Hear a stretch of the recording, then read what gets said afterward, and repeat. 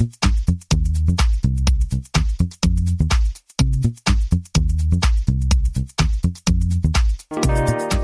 everyone, welcome to the 235th episode of the Internet of Things podcast. This is your host, Stacey Higginbotham, and your co-host, Kevin Toffel. And we have what is going to be a jam-packed show today for you that is going to have a lot of Amazon in it. I am heading out this morning. It's recording day, but it's also Madam Amazon A Day. Day. Yeah. Amazon Day. So this show is going to be a little different.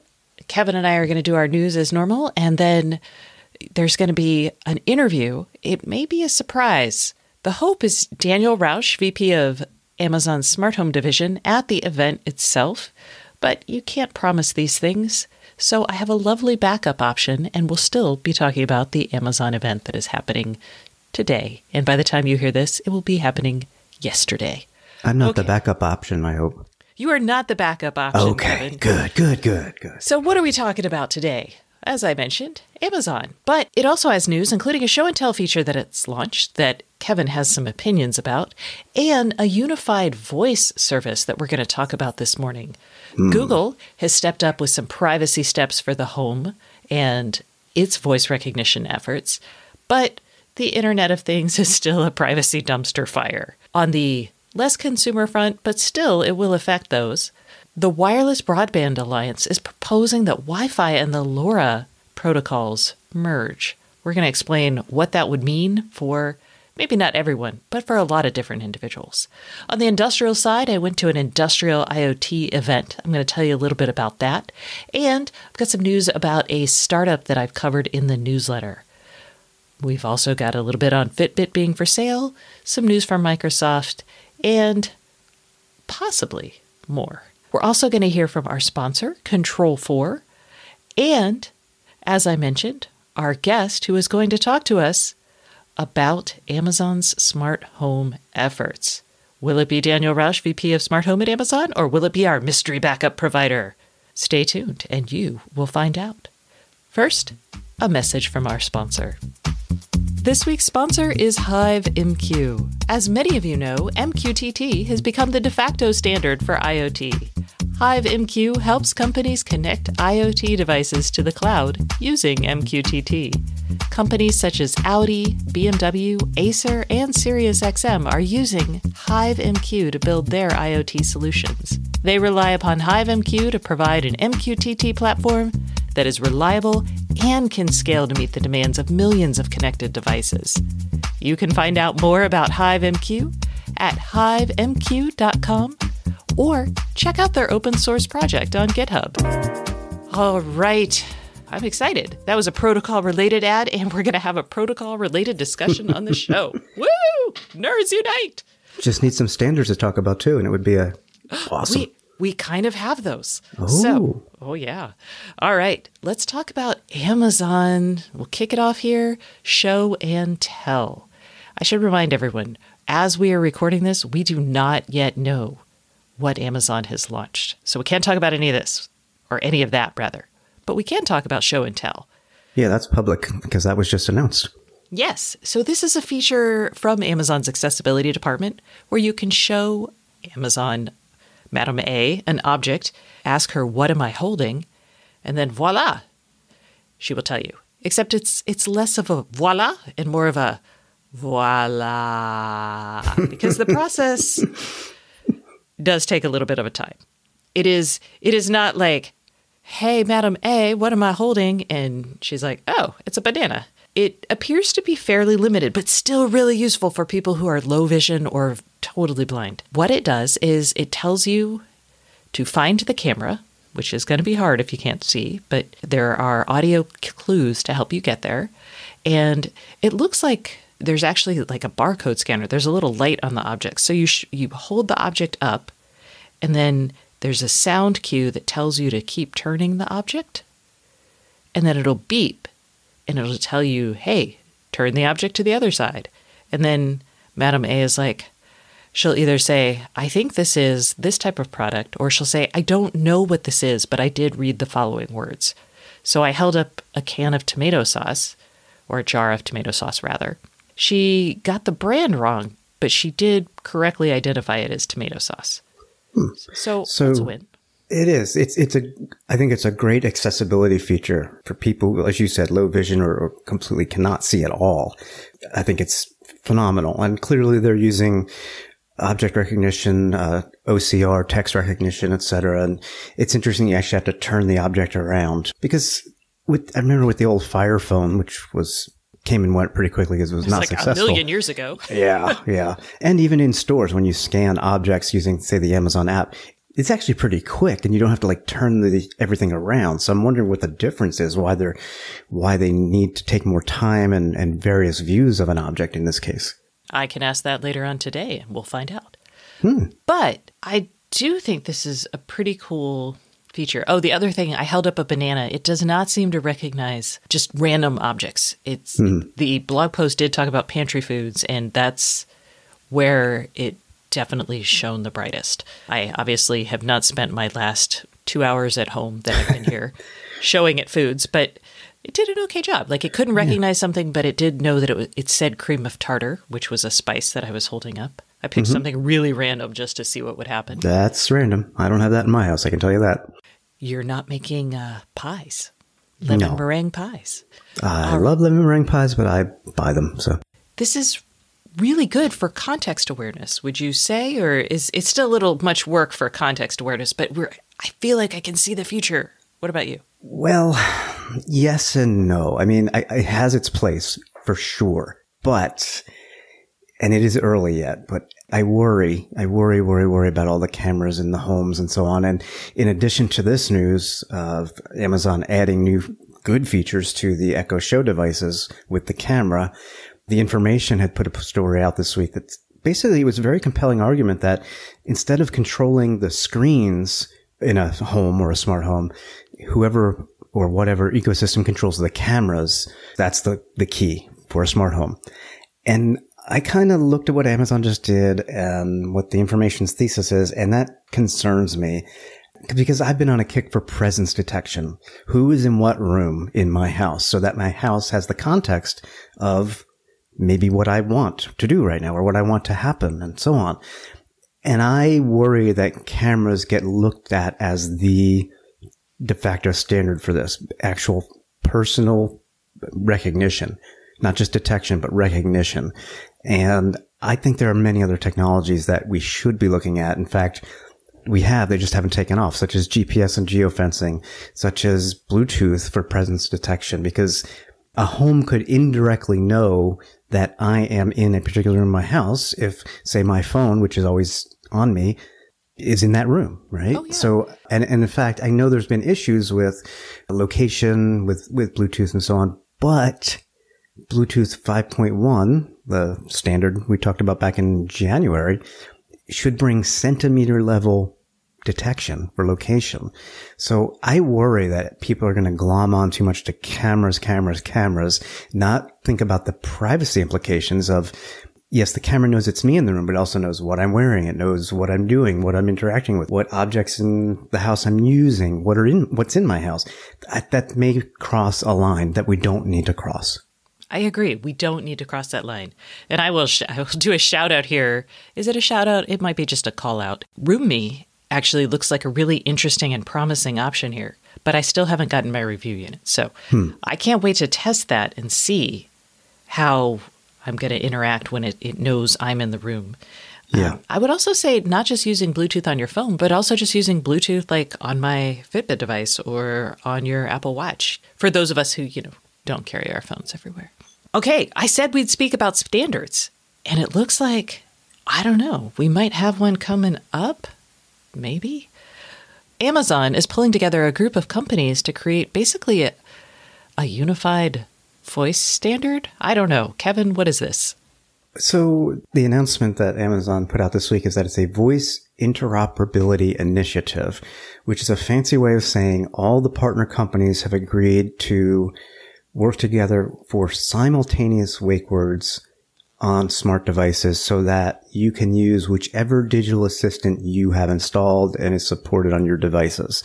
And I do not like that idea personally.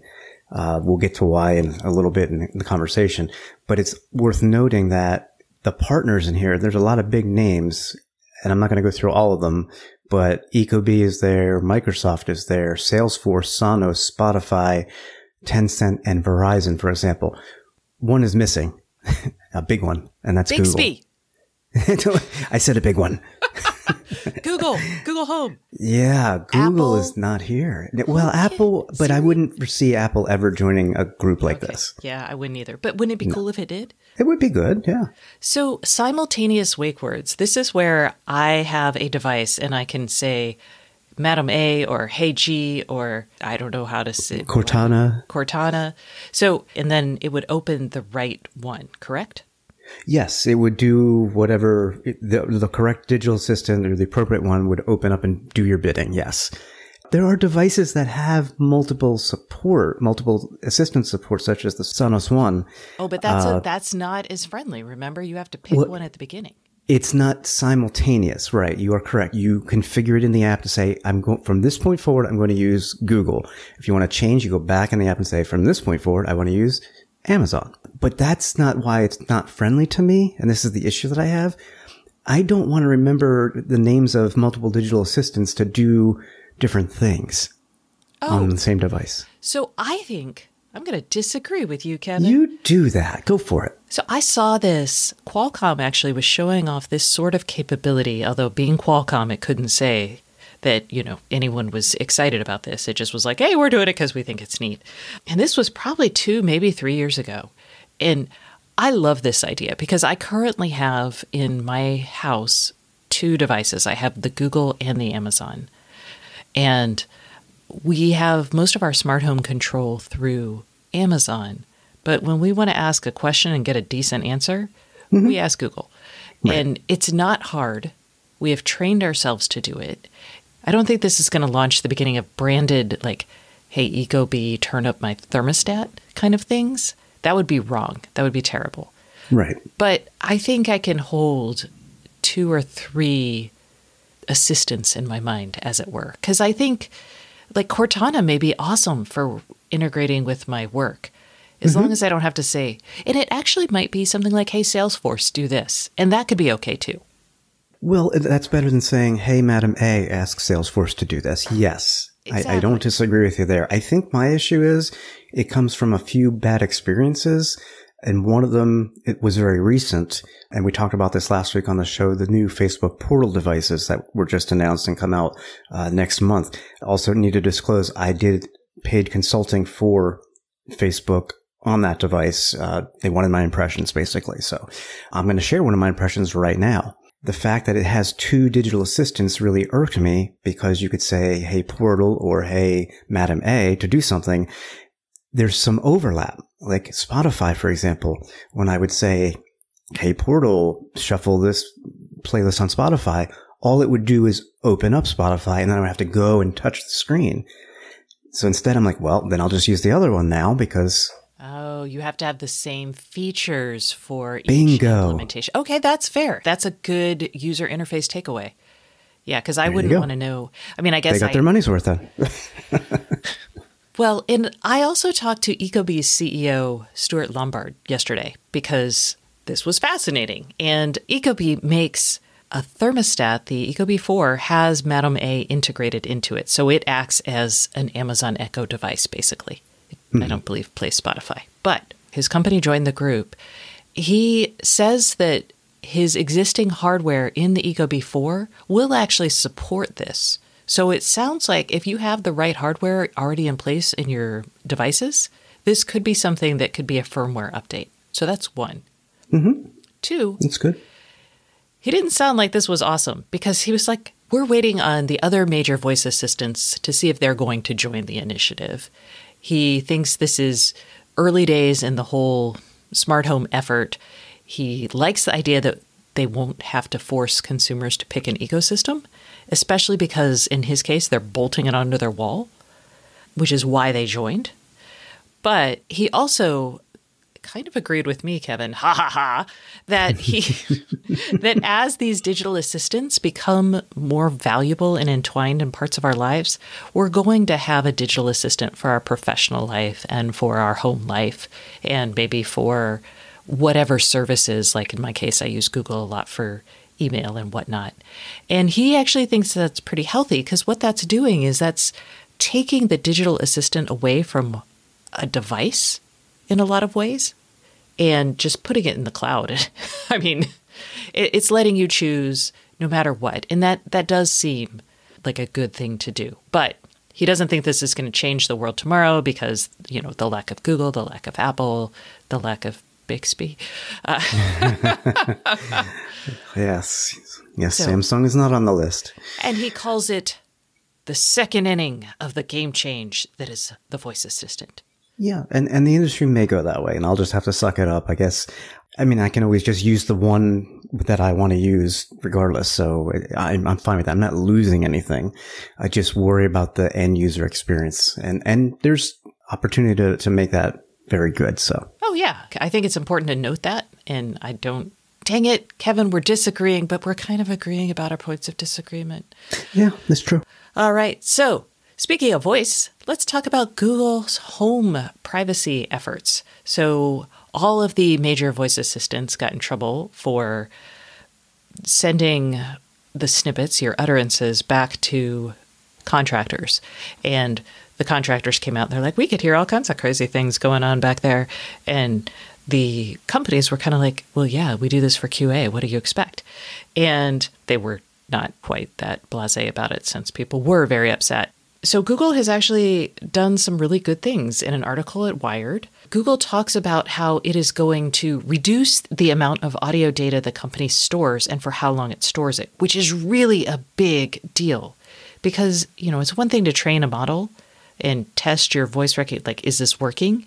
And, oh, this isn't working, and everyone has this problem, so let's use this data and train it. You don't have to keep everything for that. So I think that's really important.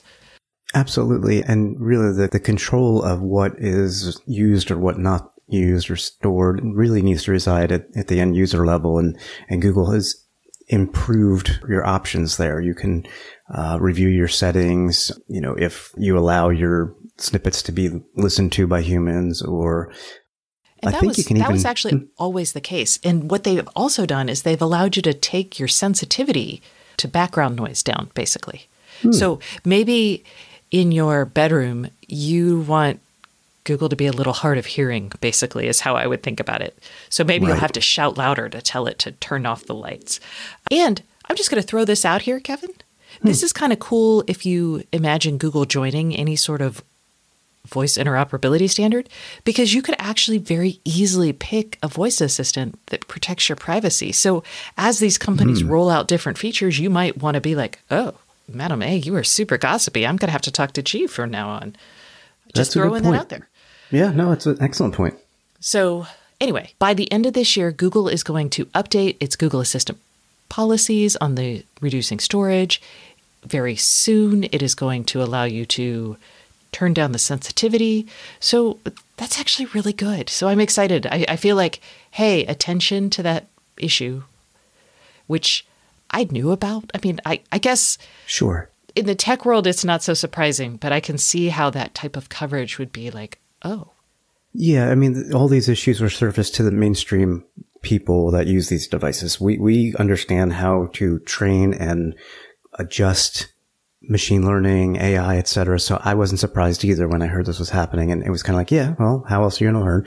But surfacing this issue, calling attention to it, on all the companies equally that have been found doing this, I think really raised awareness and forced these changes.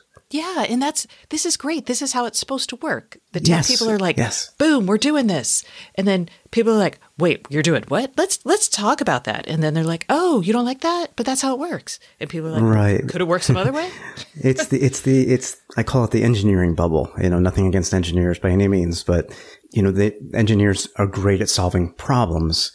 And sometimes the implications of those solutions aren't understood or experienced or thought about as an issue, right? Well, if you ask somebody on the teams, they're like, well, of course we listen to these things, a small percentage. That's how we make it so good for you. But yeah, that's not the perspective that consumers have. Yes. But let us be real. There are still real issues. I will say that the business team might sometimes take advantage of that engineering mindset and pull out No. one and I know, it's shocking. No. So this is a study I think I included a link to it in the newsletter last week, but it's worth talking about, which is a joint collaboration between Northeastern University and the Imperial College of London. Took a look at a bunch of smart devices and found, A mess. A mess. From a privacy perspective, anyway. This is a pretty extensive study, so it's probably worth resurfacing from the newsletter into the podcast. And again, putting a link in the show notes for those who want to read the study. It's pretty detailed in terms of what was tested, how things were tested. Perfect example, 34,586 experiments were done, and 72 of the 81 devices tested made contact with someone other than its manufacturer. And again, from that engineering mindset, you're like, well, of course. I mean, it's a smart TV. It's going to send what I watch to so-and-so, say to Netflix and so on. They know. But the interesting thing is some of the TVs that were tested were never even set up with a Netflix account. And yet those TVs were pinging Netflix servers. Basically, maybe it's a sales lead. I have no idea. But it's a range of devices that were tested in the study, ranging from smart cameras, video doorbells, voice assistants on smart home devices. There were several false positives reported in that area. In particular, Amazon was noted for recording conversations, even though the wake word was not said. So, yes, we know that happens, but this is really worth a good look if you're into knowing where these devices are sending data and such. And we talked about this with the Firewalla review. Remember that about a month ago?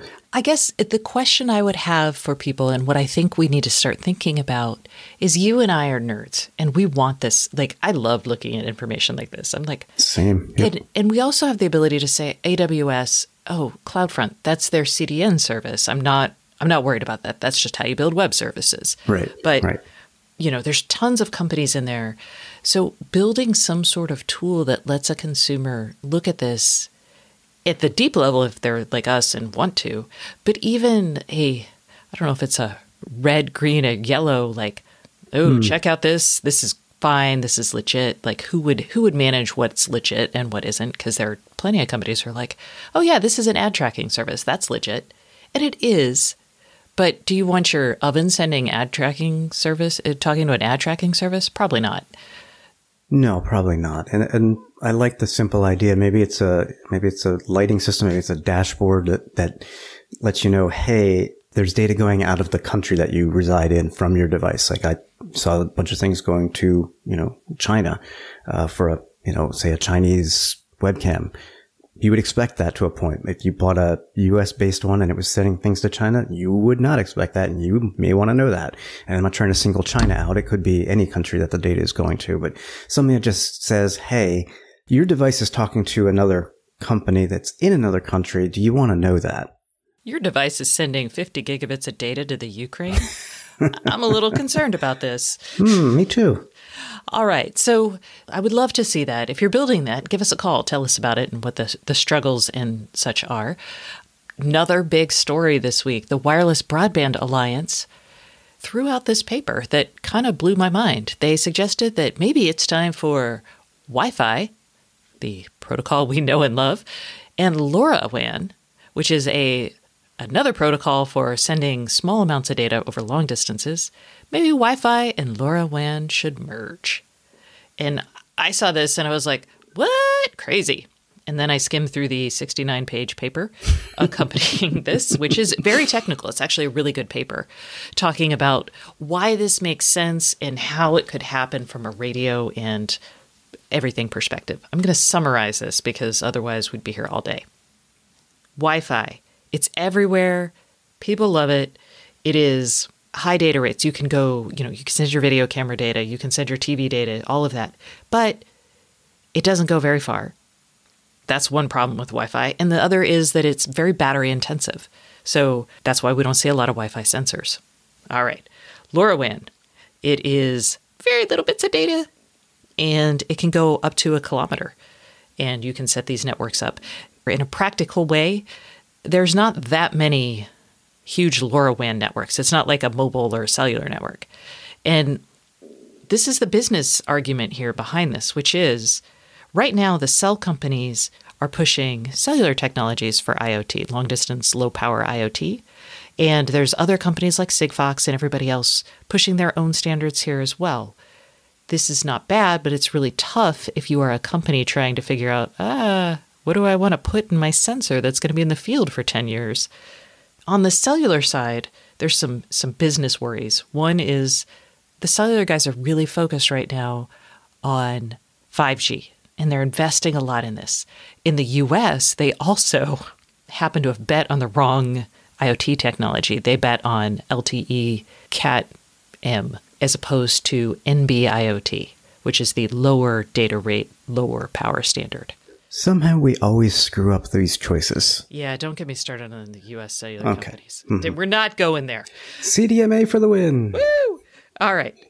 That was just techno-babble for anyone who doesn't understand that. But if you do, you're like, oh, I know. So the cellular companies, they're like, are they going to roll out 5G, NB-IoT? All is, So that's a little iffy. They are rolling this out, but it's also kind of a pain to deal with them. And a large part of the reason it's a pain is these are all licensed frequencies that they use, whereas Wi-Fi is unlicensed, and so is LoRaWAN. So business cases, they're like, hey, everybody's got Wi-Fi. If we integrated LoRaWAN onto, like, with a Wi-Fi radio, and we did some technical magic, and I'll explain it, to make it not consume as much power, you would have the ability to do long-distance radio that's low data rates, and you would have high data rates. So you could have like a Wi-Fi LoRaWAN sensor, and it wouldn't suck a lot of juice, which sounds kind of cool, right? And then you could even read that sensor like from half a mile away. Right, which is ideal for IoT type devices. So, can we do it? My gosh, yes, we can.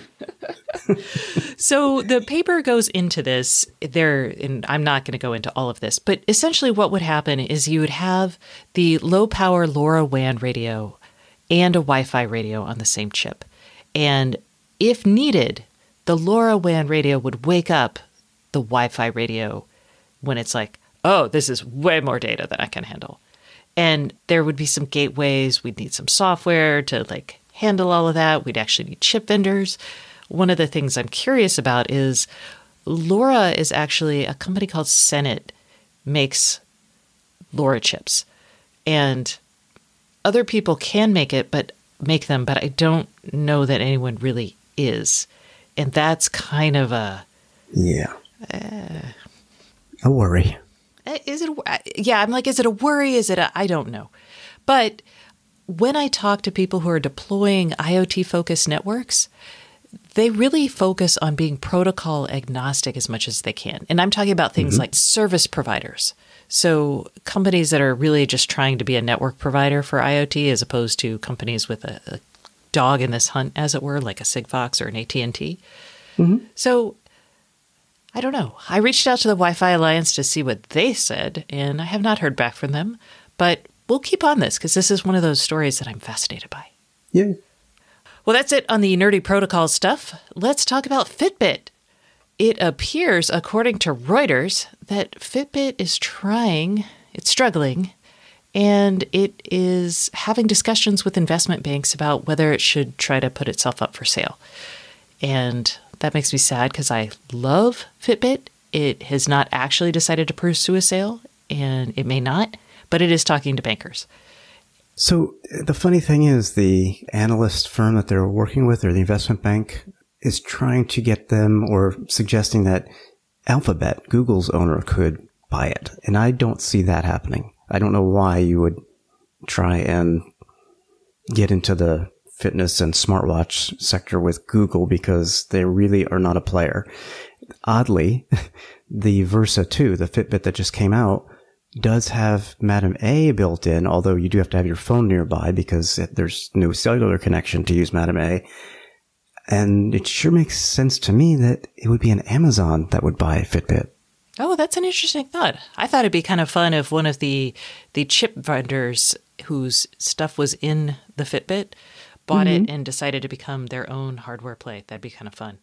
There's just too many watches and wearables in this space. It is. It's too much. I would not want to be a new one or take Fitbit to my company and try to grow the market. I would say, let's take the market that they have and see what kind of data we can get from and it. Suck the data from it. And suck the data dry. Excellent. Yeah, I mean, Amazon's not in the wearable space. No, that's true. And I'm sure they would love some of that data. All right, well, we'll see what happens. Maybe Fitbit will just keep muddling on. A company I just want to mention because I profiled it a couple weeks ago. I profiled it as LightApp. It is a Tel Aviv startup that has built it's an industrial IoT software service and sensors, so hardware as well. And it basically optimizes your plant for you. And they have rebranded, launched as a company called Zira, Zira. This is pretty cool. And I'm so excited about this company. I think what it does is really nice. Basically, you bring them in, they look at your stuff, they throw all these sensors on there. You can subscribe to their service. They actually have built ties in with like your maintenance companies and vendors, third-party vendors of the equipment. And those guys can buy this software as well. So they've brought network effects into this.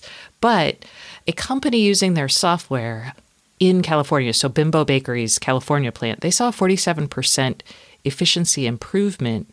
It brought them savings of $160,000.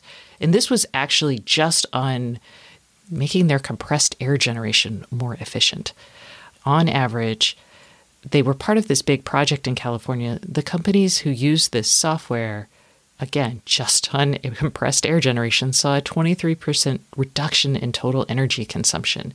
And this is part of a whole new wave we're going to start seeing when we have this type of data. We can start optimizing the same way like the data center companies, because energy is their largest cost in a lot of ways and a huge limiter for them, energy consumption. We're actually going to be able to see this across factories all over the place. For the most part, energy consumption has been seen as pretty fixed in a factory. Same thing with water consumption. These things are just fixed things that you just need. But when we start adding sensors, we can actually say, oh, I could cut this by a lot. And you'll see savings and you'll see resource reduction, like conservation. So I'm excited about this. Let's see. What else do we have? Anything else we should talk about? I don't think so. I think we got a voicemail question. Oh, it is time for the IoT Podcast Listener Hotline. All right. The hotline is brought to you by Schlage. Schlage's wide variety of smart locks lets you create the smart home of your dreams.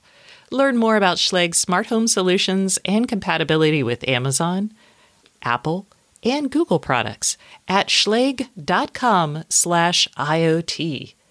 So go there, check that out. Thank them for sponsoring the IoT Podcast Hotline and for providing a Schlage lock to win.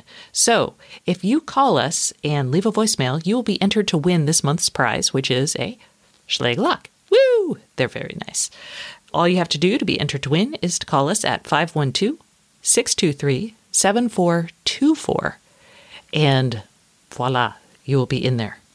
So this week, we have a really good question because it's actually one that I've been pondering myself.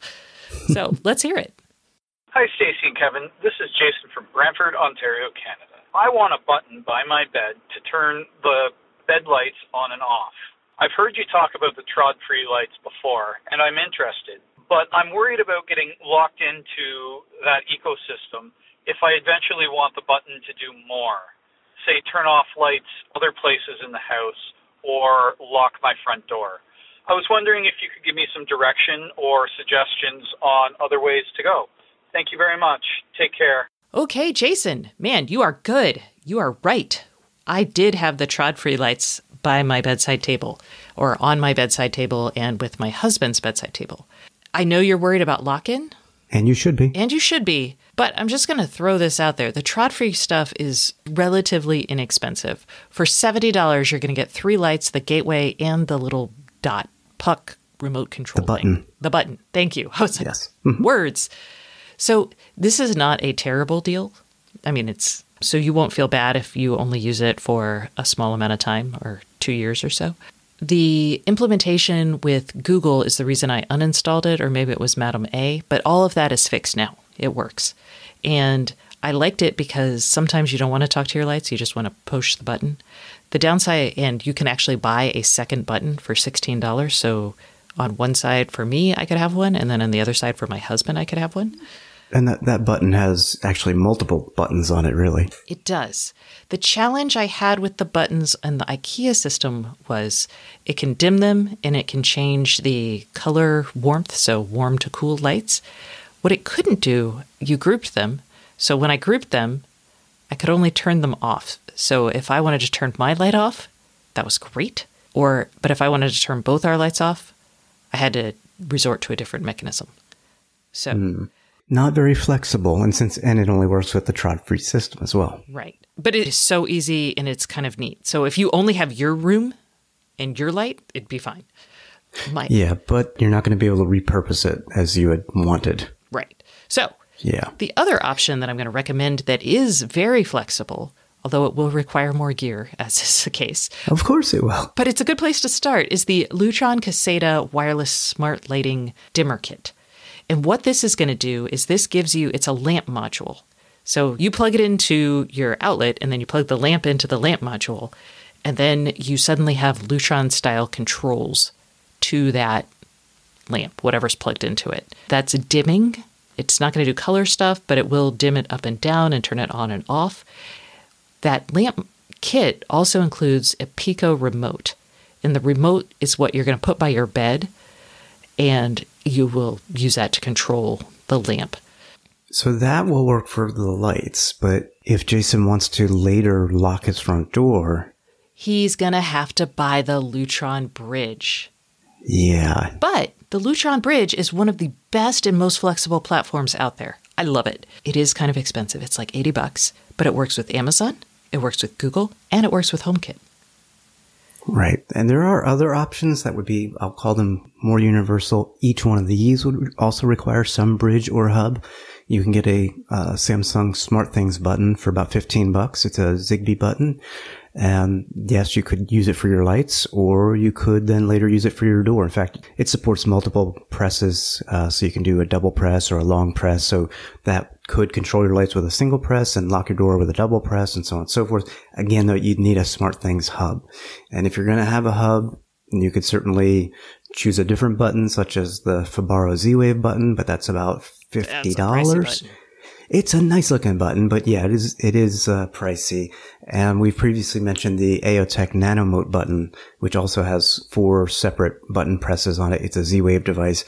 Again, you'll need a hub for that because that's not going to work over Wi-Fi or Bluetooth. That one is $45. If you're just in the market for a flexi button, I'm going to recommend the Flick button. The downside is it's Bluetooth only and it connects via your phone.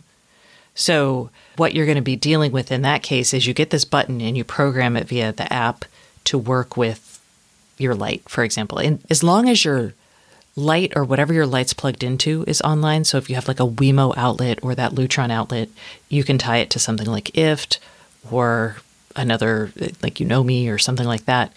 Then you can take the Flick button, you program it, the Bluetooth signal from the Flick says, "I have been pressed." And it tells your phone, and then your phone tells whatever other software it needs to tell, "The button has been pressed. Go tell the light to turn off," and it will happen. Right. So lots of options. If the Trod-free I think is fine just if you just want to do the lights. If you don't want to just do lights, though, you're going to have to go with one of the other things that we suggested. Yeah, then you're looking at like a smart home platform. If you're going to do that, I'm going to recommend you go with the most flexible, which is probably going to be like a SmartThings. Since we can't, yep, I would agree. Since we can't recommend Wink. Or it's difficult to, yes. You could look at, and I should say the Flick does now have a gateway device that you can plug in so you don't need your phone, but that's like $100 and I'm not going to recommend that. That's too much. Anyway, so lots of options. We may have confused you more. We are not trying to do that. But the point is you can do this a lot of different ways at different price points, and I'm going to say the least complicated is probably the Lutron, and that's going to work forever, but it's only going to be light specific.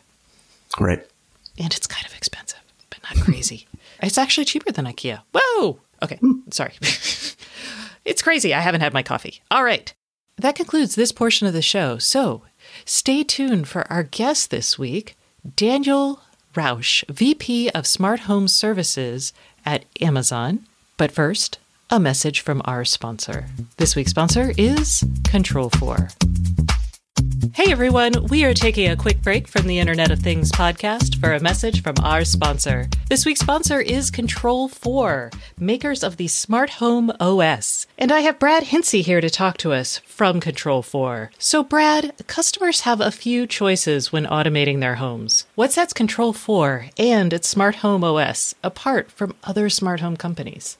As a smart home OS, Control4 brings all of those connected devices that you're bringing into your home together into one platform, and it makes it a part of the infrastructure of your home so that you know it's always running, it's easy enough for the whole family to use, and there's a pro right around the corner to help you out, to make sure it's installed properly, that you're safe and secure, and they're there to help you so that you don't have to mess with any of the settings or configurations as your home evolves and you bring in new and additional devices.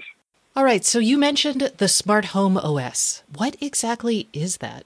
A smart home OS, like the OS on your mobile phone that brings all of these individual technology pieces together so that you get really great experiences, the smart home OS does the same thing for your home. When you're orchestrating your lighting and your entertainment or your security system so they all work together, you get so much more value out of having a smart home, such as when somebody comes to your front door and you're out and about, you get that call on your mobile phone, you see who it is, and then you can do something about it. Unlock the door, turn on the lights, and some people even like to turn on the sprinklers to get whoever's on their porch off of their porch because they're not home. But you can only do that when you have an OS that brings all of that technology together and orchestrates it for you to live smarter in your home. Got it. So we've been talking about your Smart Home OS, and that sounds awesome. And I know that Control4 has done a lot to help consumers like me bring in existing smart home devices. But I can't help but worry that this is too expensive for a normal individual. There was a time when home automation really was for the ultra wealthy. But over the last several years, we have been bringing this technology to more and more households. If you pay a landscaper to work on your yard, if you lean on professionals for many other aspects of your home, then a home automation system from Control4 is likely within your budget and something that you could easily do as well. Okay, well, this sounds great. So if someone is interested in learning more about Control4, where should they go? The best way to learn about Control4 is in a Control4 certified showroom. There's over 200 around the world. That's where you can go meet a pro, see the technology, and play with it and get really hands-on. To find a Control4 certified showroom, go to control4.com.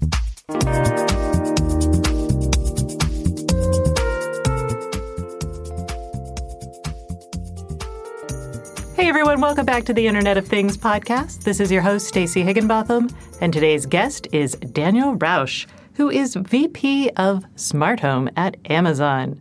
Hi Daniel, how are you? Hey Stacey, great to be here. This is so weird for me, you guys, because I am in a professional studio facing the person I'm interviewing. I don't even know what to do. The sound is coming across feet of open air. That's right, instead of miles. So we are here at the Amazon, I believe it's the Alexa and Device Services event. They just launched more than 80 pieces of news. That's right. They just threw this at us. So we're going to talk about the big overview of what we heard from Amazon's perspective. So let me ask you, just easy peasy, what were you most excited about today going in?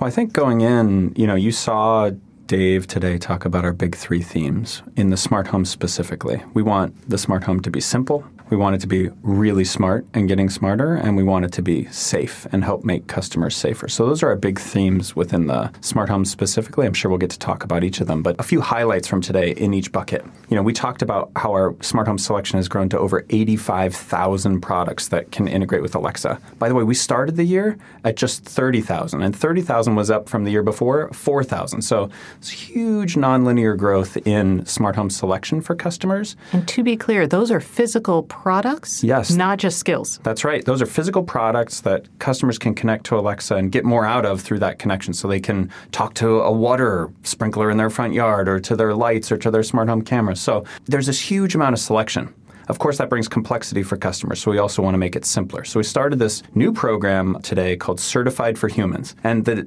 sort of pithy, peculiar name implies that the only prerequisite for smart home should be that you're a human being. You should be able to set it up simply. Of course, packed behind that program is a ton of technology for developers. You'd see in our developer blog post today that we opened up our frustration-free setup initiative to any developer that wants to integrate. So you can benefit from this really easy Wi-Fi setup experience, Zigbee device setup experience, and we announced that we're coming soon with Bluetooth protocol as well. So we're really excited about the technology that backs that program and the program itself for customers. That's sort of the first bucket of simple. In the smart bucket, we're working on machine learning features like Alexa Hunches.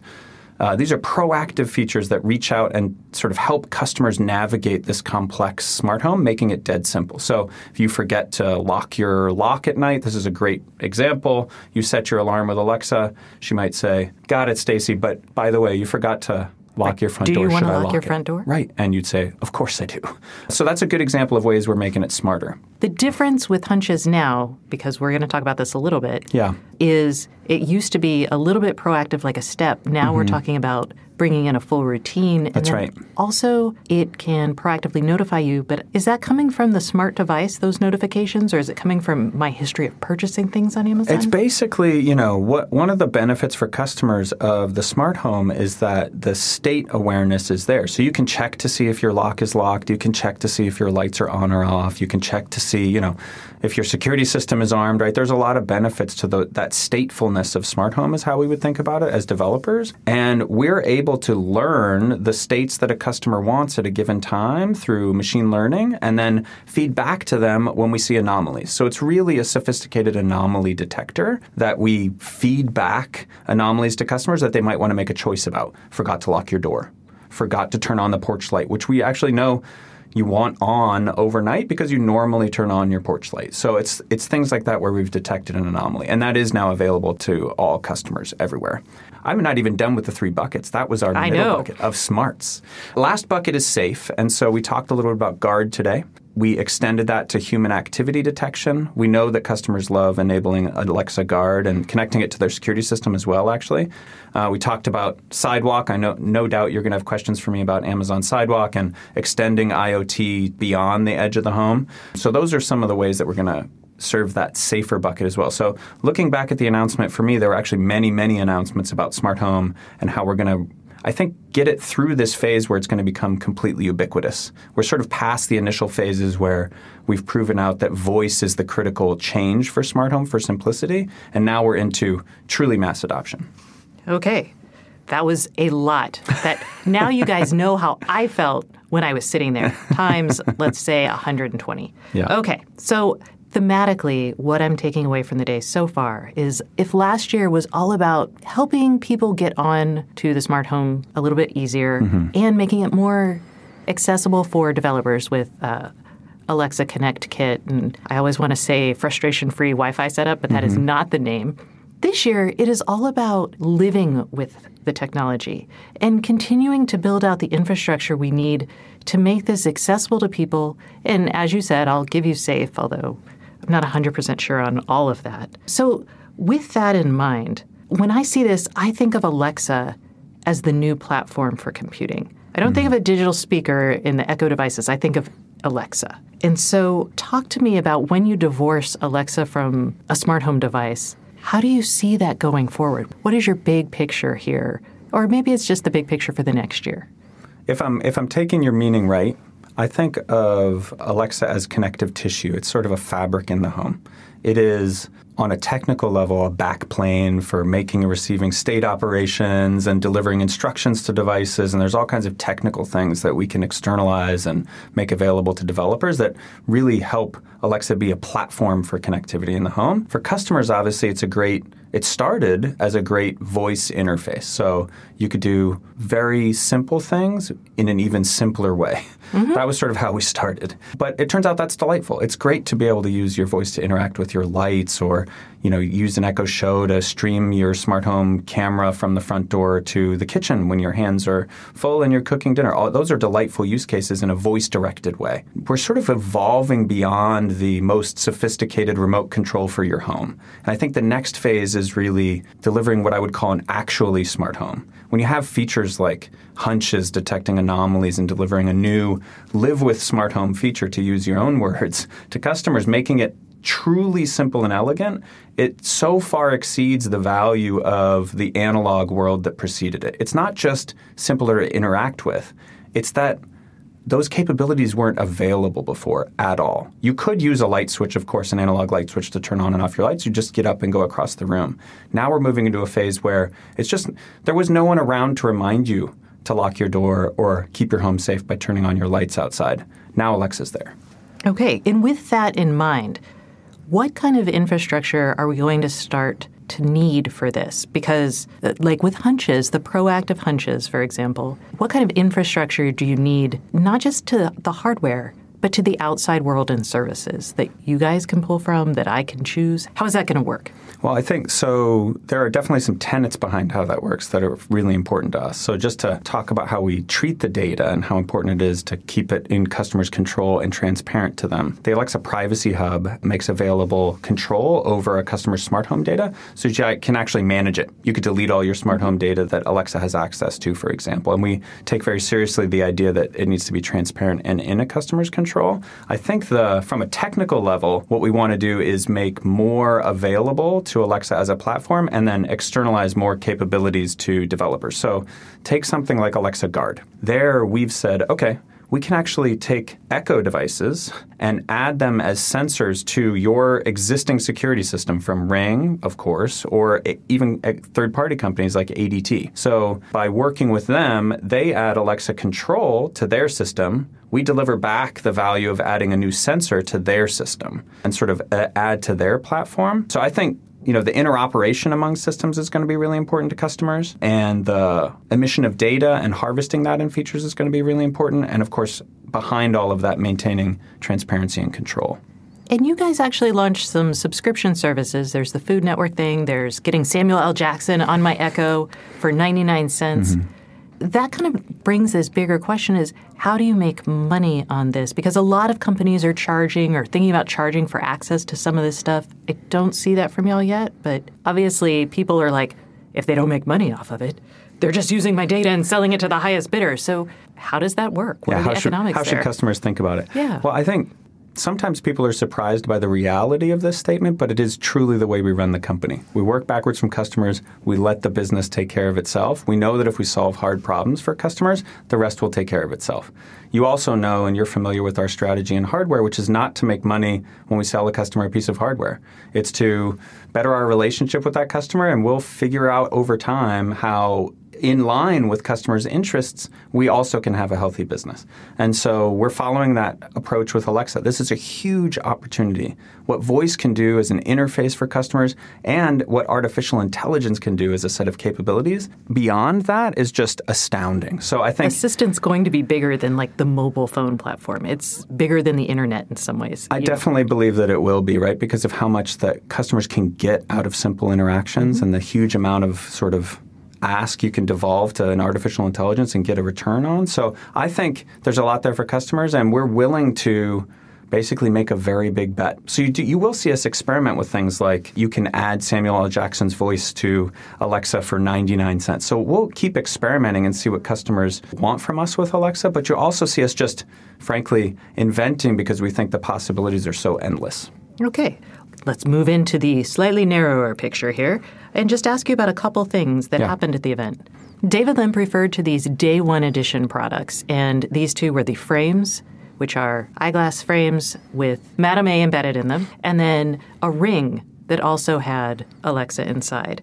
And he mentioned the idea of these solving problems that are far out there and thinking about that. Can you talk about the opportunities that you see that created those two products? What's the thinking there? Well, I'll tell you, I've been using them, and I'm a passionate believer in both of those products. It might not be obvious at first, but what I find intriguing about them most is how different they are from my phone. My phone has a huge amount of capabilities. I'm super glad that I carry one in my pocket and with me everywhere. There's much that I get done with it. It also separates me from the world around me. When I pull out my phone, I am disconnected from my environment. I even have rules in my home about how I use my phone around my family and kids because it creates a disconnection.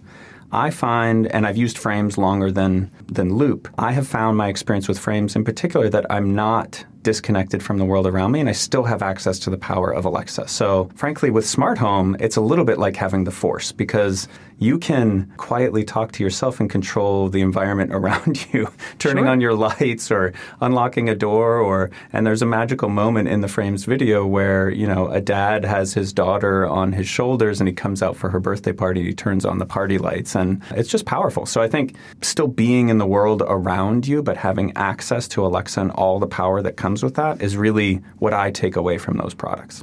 That was the reason I actually purchased in the invite only back in December of 5 years ago. Yeah. That's why I bought an Echo, because I hated having the phone around my house. I'm with you. Let's talk about Sidewalk, because, oh my gosh, you guys, it's a wireless protocol. So this is a wireless protocol. It's low bandwidth. It's 900 megahertz spectrum. So that's the same thing your microwave, your baby monitors, some garage door openers run on this. It's unlicensed. And you should tell us why it came about. Yeah, I think as we're pushing to the edge of the home, basically, we're finding that we're just limited in the use cases we can deliver to customers, and customers really want them. So mailbox sensor. Exactly. So you've got your phone, and its BLE tethering we're all familiar with, and we get a lot of functionality, and we just launched some, right? Frames tethered to your phone. The new Echo Pods do. Echo Loop tethers to your phone. So all of that capability is delivered through your phone. But of course, Bluetooth is limited. It's measured in feet, not in meters or yards. Then you get Wi-Fi, and you can get great Wi-Fi connectivity throughout your home pervasively. You can set it up easily, but it doesn't go beyond the home very well. You get out into the yard, you sort of move into the cellular domain. So we definitely believe in the future of 5G. Even 4G connectivity is pretty great, but frankly, it's complex, it's expensive. I'm going to laugh at you on 5G. I'm thinking more like NB-IoT. You don't need 5G for your yard. Right, you don't need it for your yard. So there's this huge middle ground of use cases we want to be able to cover, and that frankly developers want to be able to cover, but it's really hard today. It's very low bandwidth. It's battery power that you want years of battery power, not hours or days of battery power, and the data transmission does not have to be that high. These are small packet, small transmission loads. So we invented Amazon Sidewalk, and we're excited to bring that to developers. What we showed in our presentation today is that by using 900 megahertz, with distances you can measure in half miles from a single hub, you can cover incredibly large swaths of terrain with very few nodes. And it looks like, based on they gave an example in a reference design for a dog collar tracker. That's right. Dog collar thing. Fetch. That implies that this is going to be a mesh system, and they also mentioned security a lot. And at 900 megahertz, because it's so common, this is exactly the issue where you'd have truckers tuning into your baby monitor. So I'm assuming, along with this protocol, the security we're talking about is to prevent other people from listening in. That's right. It's basically, it's a very widely used spectrum, so you have to build this protocol in an incredibly secure way with encrypted transmission and all kinds of other things that I won't go into details on, but we have a very high security bar for Amazon Sidewalk. What we really want is that ubiquity of coverage. So, we covered most of the LA basin with 700 nodes, and those were literally just beta customers from Ring. Okay, and those were customers. So I will become part of this network. Internal beta customers of Ring. We're using an unexternalized version to do Ring Sidewalk lighting today, which is already outside the home, meaning you in your own home would use your 900 megahertz chip that's in your hub that communicates with your lights, right? And so that's the use case that's existing today. What we want to do is open that up to create a network of that 900 megahertz availability across neighborhoods and cities. And for all my chip heads out there, this means I could grab a 900 megahertz radio. Mm-hmm. I could put your protocol that I assume will be on GitHub sometime. Next year. So I grab that protocol, I run that, and then I can have products that, is there going to be a certification effort? Yeah, there'll be an SDK. I'm not clear, frankly, exactly where we will end up on the certification requirements, but no doubt, like any program where you're keeping it secure, there's going to be a whole set of requirements that go with it, and then you'll be able to build products that take advantage of that network. Okay. Y'all, there was so much happening. I feel like I can't cover it all. We can't talk about it all. So the last thing I want to ask you is what do you think the biggest problem remaining to be solved in the smart home? And I'm not talking about your announcements here today. What is it? I'm going to vote presence detection, but I want to hear what you think is the biggest, I would put presence detection in the class of problems that I also think is the sort of next phase, which is, it's a little bit what I said before, extending beyond the sophisticated remote control. I think what customers really want is, from a control perspective, their home should just dissolve into the background.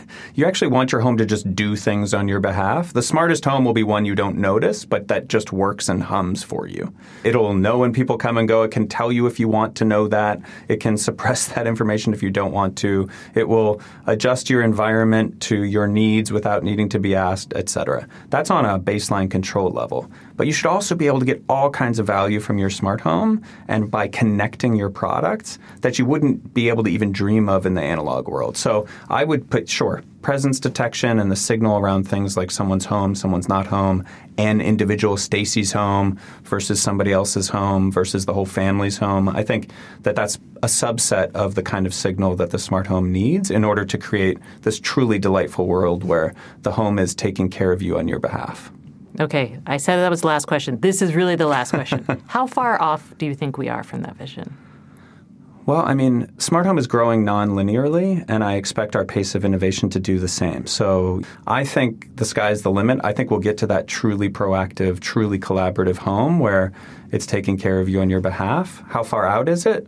I don't think it's measured in decades. I think the interest is there. It might be measured in years or months, not decades. Months. All right. Wow, I better get busy, you guys. All right. Thank you so much for coming on the show today, Daniel. Stacey, it's always great to talk to you. Thanks so much. That's it for this week. Thanks so much for listening. And remember, if you'd like more IoT news, sign up for my newsletter at stacyoniot.com. We'll see you next week.